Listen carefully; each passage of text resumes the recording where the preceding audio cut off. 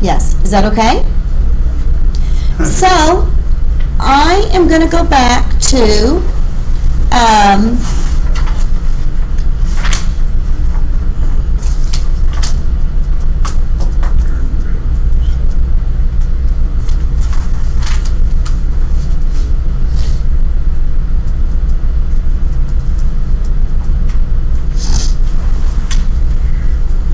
now we're going to take all of these adjustments we've done, and we're going to now take all of these adjusting journal entries to create what we call a new adjusted trial balance. So after adjusting entries have been recorded and then posted to their accounts, we're going to have something called a new adjusted trial balance that's going to show a list of all the accounts along with all the debits and all the credits. And from there, we're going to prepare our financial statements. We're going to look at this trial balance, and we're going to take those accounts that are specifically used for the income statement and put on the income statement. And then we're going to take those accounts that are specifically used for assets, liabilities, and equity and put it on that. So let's look at what we're going to do here.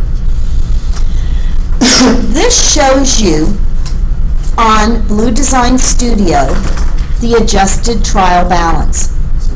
Do you see our adjusted trial balance has all of our accounts, and it shows our debits and our credits. We need to then find these accounts that are only utilized for the income statement and pull them out. So we know Design revenue is in a revenue account. We know all of our expenses here, wages, utilities, rent, office supplies, and depreciation is part of our various expenses. We're going to pull these accounts to create a financial statement called the income statement. Do you see here it shows our revenues, it shows our expenses, and what's the bottom number, guys? Net income. Do you see we take that net income, and when we create our statement of owner's equity, how we have to use it? Okay? So we know what we need for our income statement. We also know what we need for our statement of owner's equity. We start with JBlue Capital of $40,000. Then we add our income, and then we'll subtract our withdrawals. So we need to start with the income statement first. After we do the income statement first, we need to take either the net income or the net loss and flow it to our statement of owner's equity.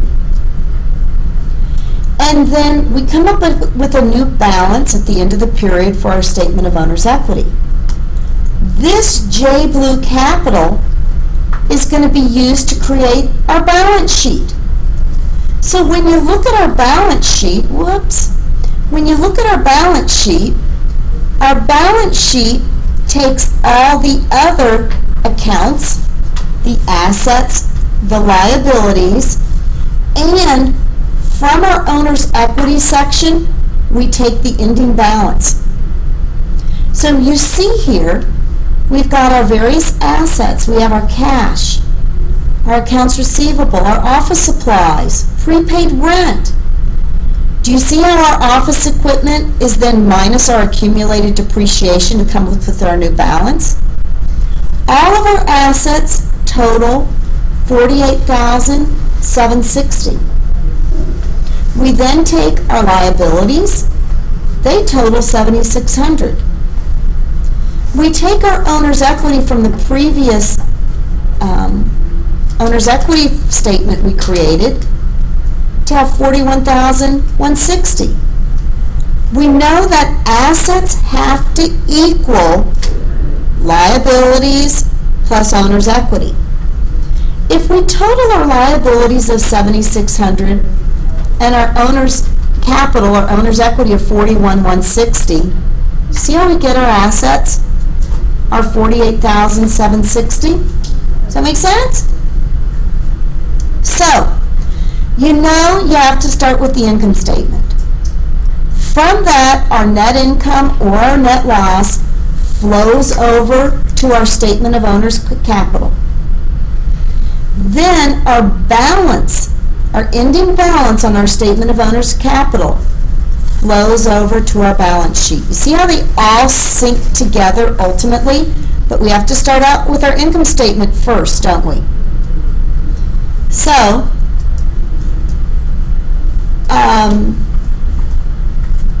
I think that is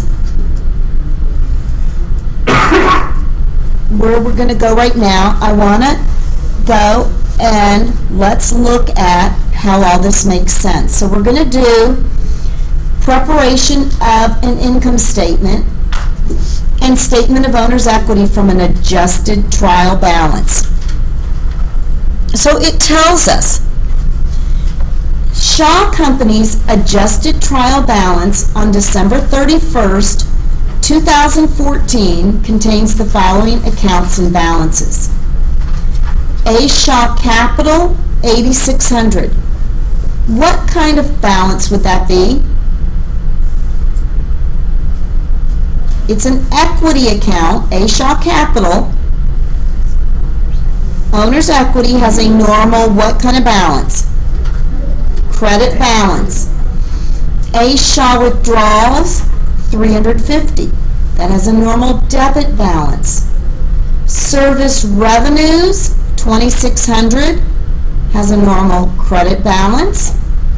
Rent expense, all of our expenses have what kind of balance? Debits. So our rent expense, our wages expense, and our utilities and telephone expenses have all debit balances. So we need to look at these various accounts. Which of these accounts are used for an income statement? Revenue and expenses. That's it. Not anything with capital or withdrawals, are there?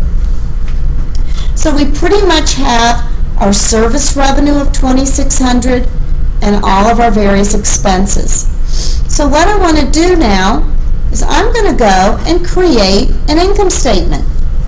So to create an income statement, what I'm going to do is I'm going to start by showing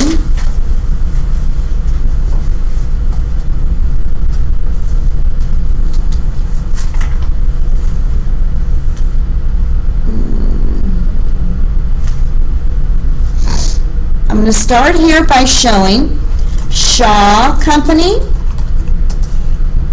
Then I'm going to say income statement. Then I'm going to say for the month ended December 31st, 2014. Right?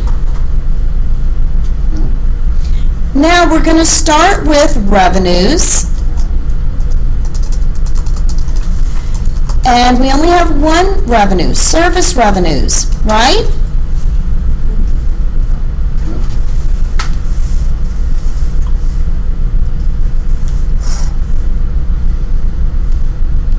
So our service revenues are $2,600, right?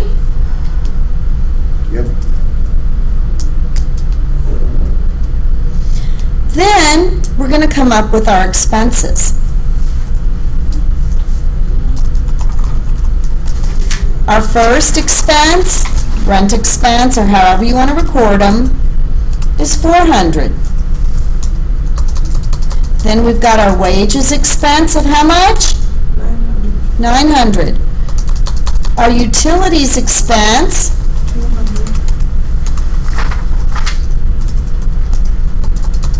telephone expense,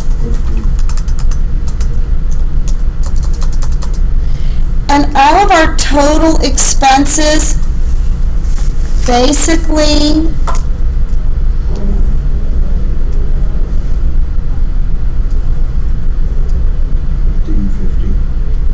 1550. 1550. So the net difference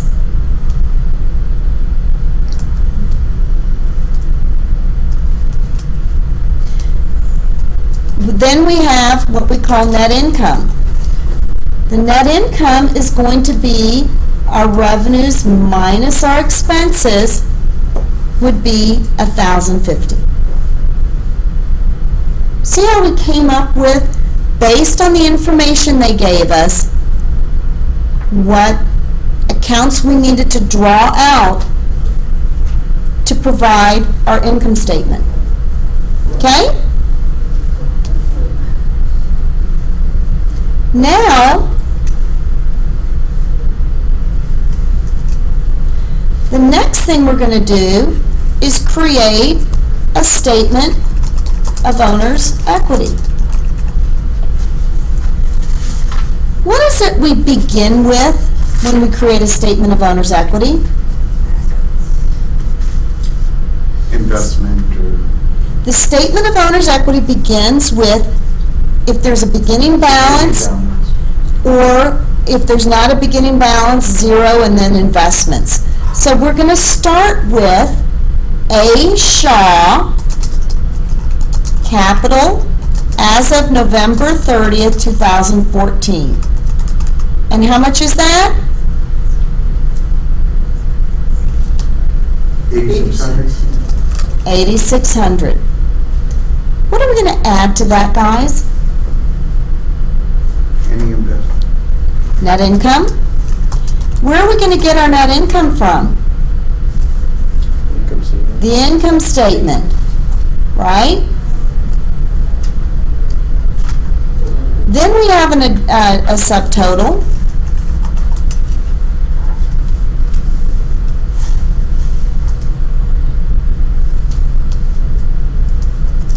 $95,650. Then what are we going to subtract from the total? Withdrawals? Withdrawals. And the withdrawals are $350. So what is our A. Shaw Capital as of December 31st, 2014?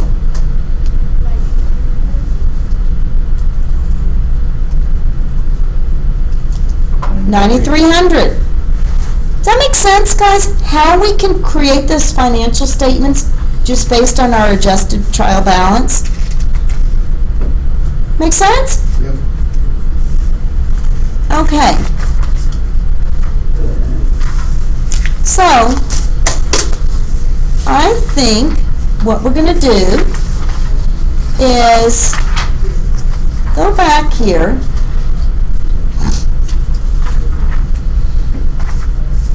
And you've got all the solutions in here to go through the various problems. I want to take, I think E9 is what we're going to do. Let's do E9 then E10. E9. You guys are going to help me now. Prepare year-end adjusting entries for each of the following. Number 1, who wants to read it? Who wants to help me do this one?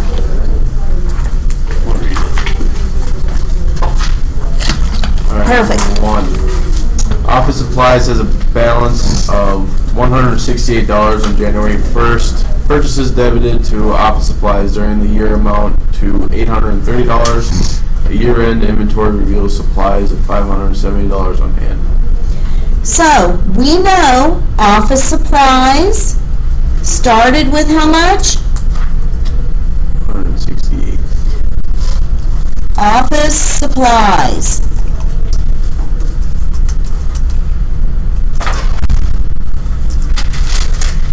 Sorry, let me clean this up. So we've got office supplies. It started with a balance of 168. How much was added? What? 830. 830 during the year. 830 was added during the year. So we now have a new balance of 168 plus 830, or a new balance of 998. But how much should be in this account?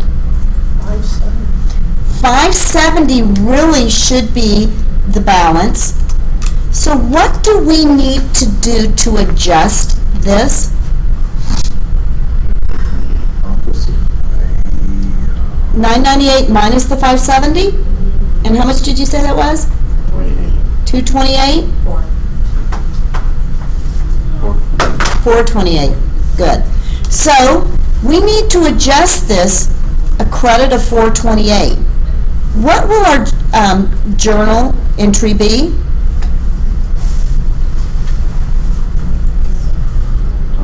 Debit office expense, office supply expense. Debit office supplies expense for how much? For 428. And what are we going to credit? Office supplies for 428. Does that make sense? See how that will adjust it then? I just don't get how to like log it in like the space that you have in here. How do you log it? Okay. There's just so many spaces. Okay, so let me open this up for you, so I'll show you. This is what number? 9. 9? Okay, let me go up here and show you. Yeah, I was just starting to wonder the same thing. How do you put it in? Perfect. They kind of give you too many lines, and don't get too worried about not making it perfect. Okay, so basically here's an example. You see how you've got your office supplies expense is going to be your debit, your credit is office supplies, and they just provide you with some room in order to determine. You see how they do it? Your beginning balance plus your purchases equals your total available, but your ending balance needs to be 570, so that's how many you consumed. Do you want me to make that bigger, guys? Can you see it okay? So like are these solutions for these ones on the website? They're on this. Are the problem ones on there yet? It's Everything. It's online. This solution is on. Okay, what I did, Because for chapter 2, I looked through the solutions of their contact. and I'm sorry, I went all the way to like the exercise. Yeah, I gave her hell for that. this has everything. So that was just last week. This, do you see where it says Chapter 2 Solutions? It's got everything. I'll get rid of this Classroom Solutions because that, okay? And then if you go to week 2, They got to those homework solutions. and they, I'm sorry, but they do now. See that Chapter 2 Solution has everything. Okay. And week 1 also. I'm going to just start putting them all on for you, Okay. okay? Because that way you know what you're dealing with. So do you see how we did that one, guys? Does that make sense? Yes, no? Yes. Next, we've got depreciation of office equipment is estimated to be $4,260 for the year. What is it we need to debit and credit for office equipment?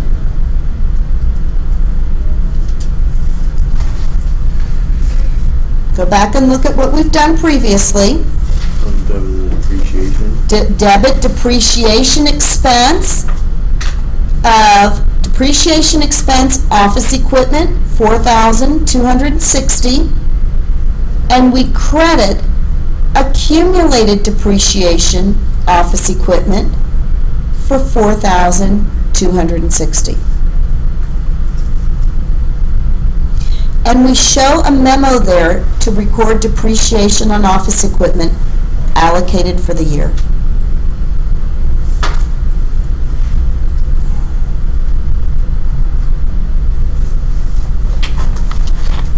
Okay? Next. The next one says, property taxes for 6 months estimated at $1,750 have accrued but have not been recorded.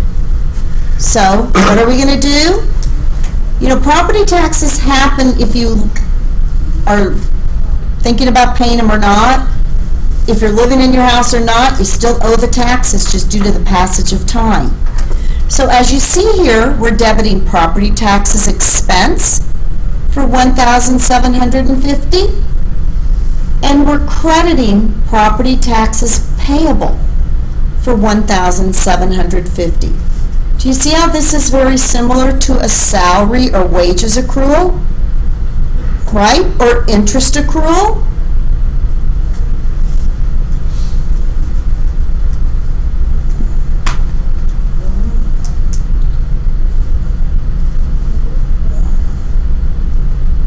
The next says, unrecorded interest income on U.S. government bonds is $1,700. So it's not been recorded, which means we've earned it, we just haven't reported it yet.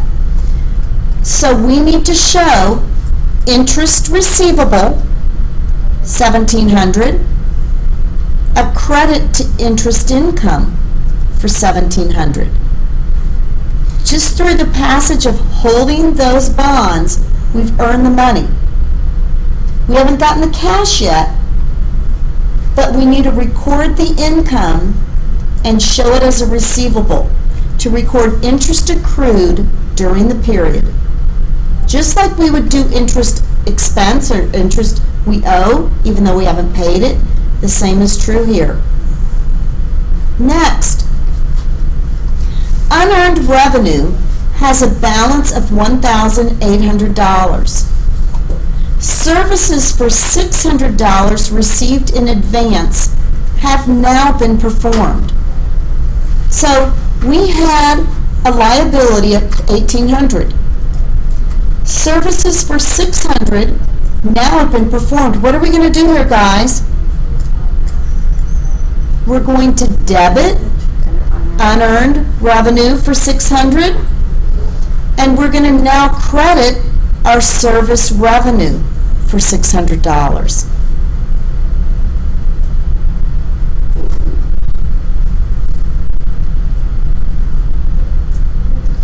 Then, services totaling $400 have been performed.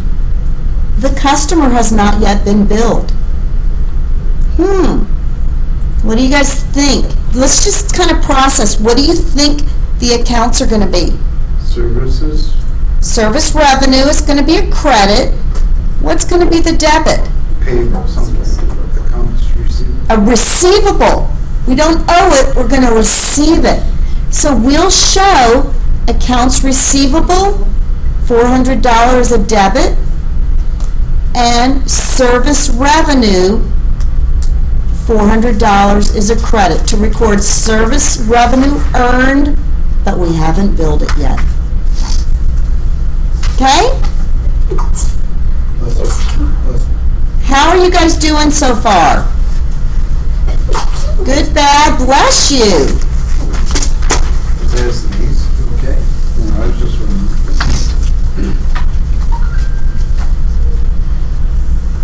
So we're going to start with problem 1. Anyone need a break? Yeah, I'll put my homework. Everyone need a break? That would be good.